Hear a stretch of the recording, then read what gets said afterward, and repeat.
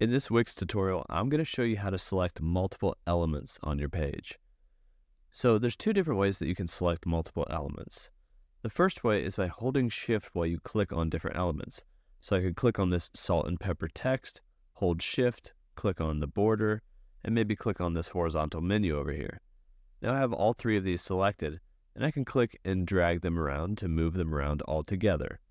I can also adjust some layout options by aligning these different elements. So I could align them all centered, just like that, vertically, by selecting them all and coming in here and aligning to middle.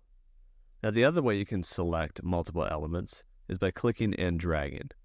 Anything that you drag over will be selected. So if I wanted to select everything up here, I could click and drag across everything, select it all, and maybe change the layout so everything is aligned now to the middle. That's how you can select multiple elements here on Wix.